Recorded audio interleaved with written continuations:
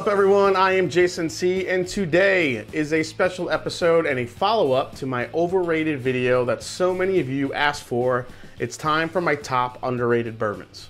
Now this isn't complicated. When you talk about underrated bourbons, these are delicious and amazing bottles that I see sitting on the shelves a lot or just don't get the notoriety and attention they deserve. Now for any of you out there that might get pissed off because you're scared of some of these great and available bottles going away, have no fear. For most of us neck deep in the whiskey world, these bottles have been very available for a while and I don't really think they're going anywhere. And on top of that, I haven't seen any slowdown with anyone trying to chase down a horsey top or anything named Colonel Taylor, Stag, or Weller. So let's get into my list of my top underrated bourbons.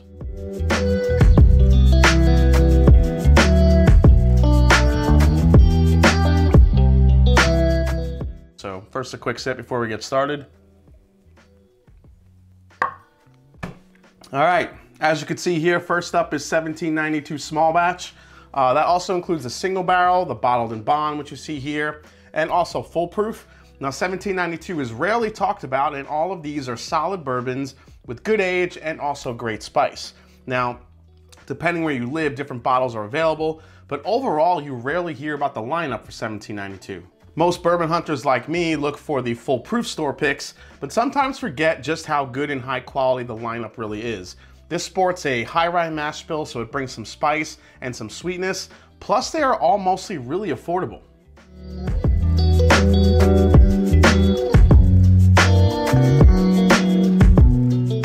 Next up is Cooper's Craft Barrel Reserve. Now, I reviewed this for my What's on the Shelf Wednesday, I think last week or a couple weeks ago. This has quickly become rising to the top of one of my favorite everyday sippers. Now this is about $32-ish.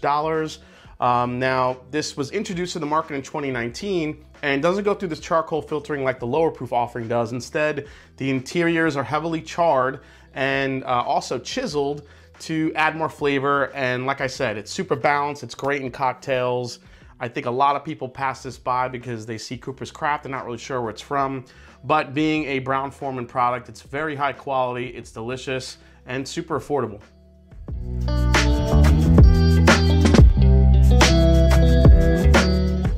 Let me pull one here next. This is Woodford Reserve Double Oaked. So Woodford Reserve Double Oaked, I think most people love this stuff, including me. It doesn't get much attention anymore as it should. Maybe it's the $50 price point, but you know, when the 1910 came out from Old Forester and even this year's Elijah Craig Toasted Barrel, a lot of these double oaked or kind of finished bourbons, when they're either toasted or put in another barrel to enhance its flavor, you know, Woodford Reserve Double Oak seems to be used more as a comparison bourbon than one that they should highlight. And I think this is one of those staples I always have in my bar. People love it. Even beginners to bourbon think Woodford Double Oaked is delicious. Again, it's got this really nice marshmallow, caramel, Snickers, candy bar thing going on. Absolutely great bourbon. I think it gets overlooked a little bit too.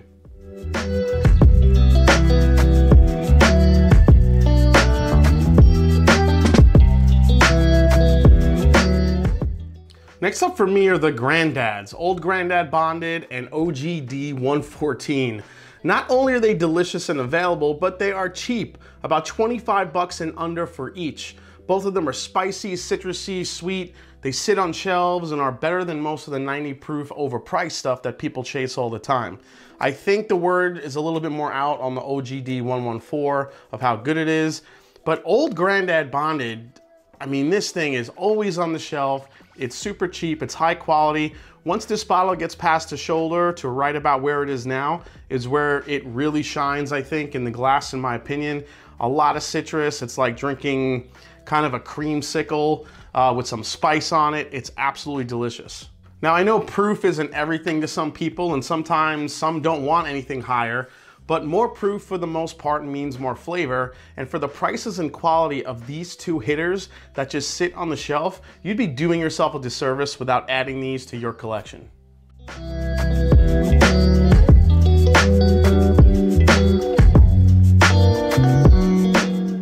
All right, next up is Four Roses Small Batch Select. Now, Four Roses uses 2 different mash bills and 5 different yeast strains to create 10 different unique bourbon recipes. Now, of those 10, 6 are blended together to make small batch select. Now, this is 104 proof, it's non-chill filtered, and absolutely delicious. So I will say Four Roses does have this flavor profile that some people really love. Some people aren't too crazy about it. I think that high rye that's in most of their recipes might turn someone off a little bit, but for 60 bucks, this is an absolute hitter. Again, it's 104 proof, it's non-chill filtered, it's extremely complex for what you're paying for. I think the mouthfeel, the finish is perfect for someone that really loves a high rye bourbon. I mean, if the price bothers you at 60 bucks, it's the same MSRP as Blanton's, which is considered a high rye bourbon. But for $60, I would take this all day over any Blanton's any day of the week.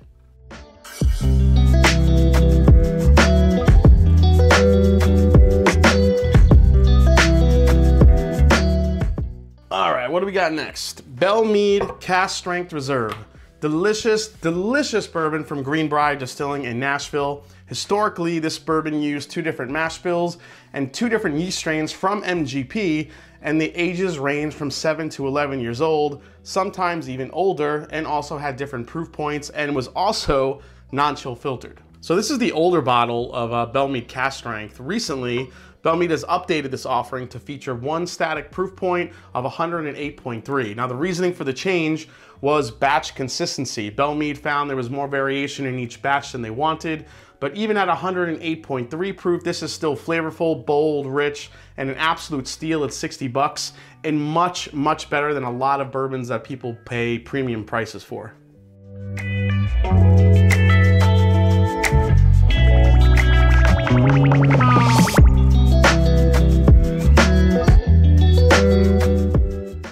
Let me just fix these here. Coming up next, speaking of MGP, I still see a lot of consumers out there paying $300 to $400 for MGP whiskey from non-distilling producers. There is so much good available MGP out there, it boggles my mind while people are paying these prices. Enter 8 Sand, George Remus, and Remus Repeal bourbons. I mean, guys, these are bourbons that are actually crafted by the MGP brand, so no need to search or pay ridiculous amounts of money for it. 8 Sand is the $25 mixer and casual sipper. George Remus is a 94 proof, non-chill filtered, affordable, and high rye mid-shelfer at about 35 to 40 bucks, while the Remus Repeal is the premium 11 to 12-year-old 100 proof blend at about 80 to 90 bucks. All 3 are fantastic for their given price points and bring such great flavor. It's hard to fathom why so many people are paying so much money for MGP. Now, these aren't available everywhere yet, unfortunately, but they're starting to come in more and more states. The Remus version 3 is one of the best MGP offerings I've had. Guys, keep your eye out for all of these.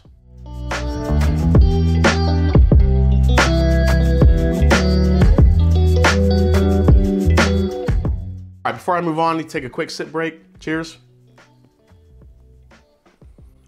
Ah, damn, that's good. I haven't gotten to the bourbon that's in that glass yet, but it's coming. All right, Wilderness Trail. Not sure if this is underrated or not, but wanted to put it on the list because I'm not sure people realize how good this stuff is quite yet. Wilderness Trail bourbons, both the wheated and rye recipe bourbons, and the single barrel rye. Yeah, they are generally about 4 to 5 years old is what you're finding on the shelf now, but the bourbons are hitting the 6-year mark in age, and it's getting better and better.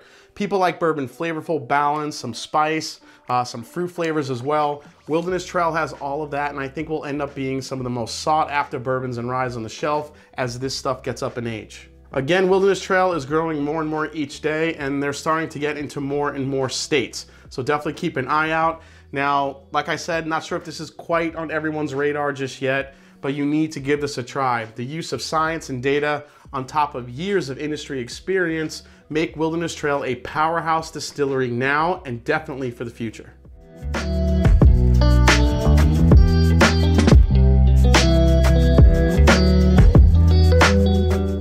Oh, here it comes. Here it comes. That's right. Oh yes, there it is. One of my absolute favorites in the world, and that is what is in this glass right now. Jack Daniel's single barrel proof Tennessee whiskey. I know it's not technically a bourbon, but who gives when it's whiskey this damn good? So to craft these, Jack Daniel's pulls barrels from the upper levels of the rick houses for their single barrel bottlings, with the barrel proof version being released in varying proofs, ranging from about 125 to 140. Now yes, some do drink kind of hot, but most is like eating warm chocolate, banana pancakes with maple syrup and rum. It's an onslaught of flavor. Most people see Jack Daniel's as a mixer or a cheap whiskey, but this will change anyone's mind. This is easily better than most allocated whiskey that people wait online for. I look at those guys, I laugh, and I walk out with this knowing I have won the day. This is about 65 bucks and worth every penny. If you haven't tried Jack like this, you definitely need to. In fact, I'm gonna have another sip.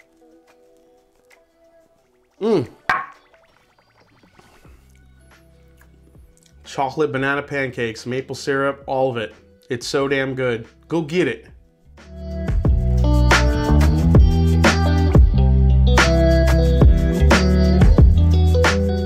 Next up is the Knob Creek 9-year small batch and the Knob Creek 9-year single barrel.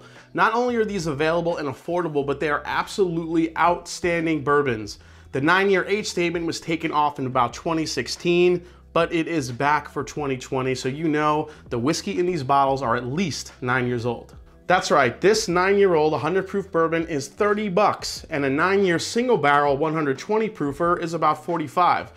Now, I talk about the single barrel store picks a lot that can range from 9 all the way up to sometimes 15 years old, but the standards on the shelf are absolutely fantastic.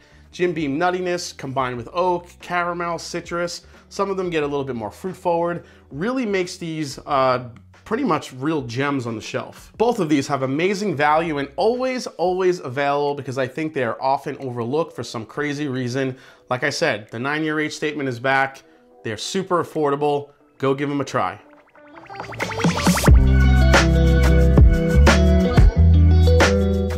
Grab this guy right here. This is John J. Bowman, everybody.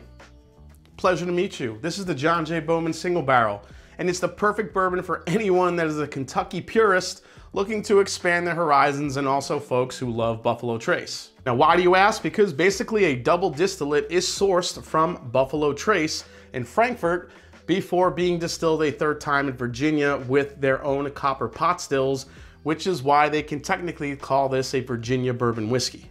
Now, some believe this is actually Buffalo Trace Mash Bill 2, which is the same distillate you find in Blanton's, Elmer T. Lee, Rock Hill Farms, Ancient Age, and all those popular bourbons from Buffalo Trace.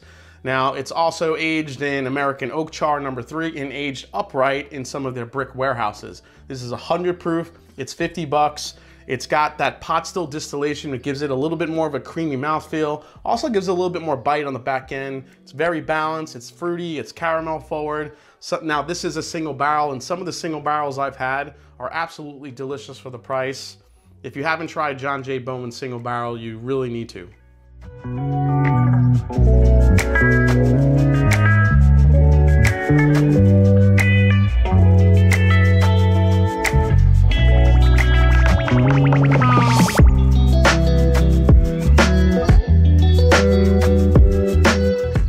Lastly for me is Wild Turkey. Now, the special releases like Master's Keep, I feel like get plenty of attention, but the available on the shelfers don't. I still think Wild Turkey 101 is underrated. It's this beauty right here, and people still think of it. It's a college whiskey or a mixer. Not the case. Blend of 6, 7, and 8-year-old bourbons. Sometimes there's some older juice in there, and it's only 23 bucks. It's my absolute always go-to everyday sipper. It's absolutely phenomenal stuff. Wild Turkey 101 has defeated some $100 bourbons and blind tastings, and it just keeps coming. Easily my favorite everyday sipper. You have Rare Breed, which is 45 bucks, which is a blend of 6, 8, and 12-year-old barrel-proof bourbons for $45. This has beat Stag and some other barrel-proof releases more than 5 times its price point. You have Russell's Reserve Single Barrel for 55 bucks, which is about 8 to 9 years old, 110 proof, non-chill filtered, another one of my everyday go-to sippers. You have the 10-year Russell's Reserve, which is 90 proof, 30-ish bucks, another amazing value. Kentucky Spirit, which is a single barrel 101. You have the 101 Rye, you have the 10-year Rye, you have the single barrel Rye, all with amazing age and value. And don't get me started on the brand new Rare Breed Rye they just released this year. I could just keep going. Again, you hear me talk turkey a lot, but much like the Jack Daniel's single barrel proof, that people tend to overlook because they just feel like it's the same old Jack. And just like the Wild Turkey 101, they just feel like that's that old college stuff I used to drink with Coke or stuff that I hated back in the day. Well, if you haven't tried it lately or the other full range of Wild Turkey products, you're not only doing yourself and your taste buds a disservice, but also your wallet. Because while many people are out there chasing some of those allocated bottles, these seem to always be ready, available, and just waiting for you to give them a try. All right, guys, so as you can see, I have chosen a lot of bourbons here today that are underrated and I think definitely overlooked for what they are. The reason why I mainly chose these is because most of these bourbons, if not all these bourbons, have always done really well or beat bourbons that I have put in blind tastings that are either a lot harder to find or way more expensive. These are all delicious offerings just waiting for you to give them a try. All right, guys, well, I hope you enjoyed this video for my top underrated, overlooked bourbons and whiskeys. Hope you enjoyed it. If you did, hit that subscribe button below. Please hit that like button. If you haven't yet, follow me on Instagram, follow me on Twitter. Let me know what your top underrated and overlooked whiskeys are. If I missed any, always love talking to you guys. And as I always say, it's not about the whiskey, it's the people you share it with. So cheers. Go out and get a few of these. Seriously, all amazing. Cheers, guys. See you next time on The Mash and Drum.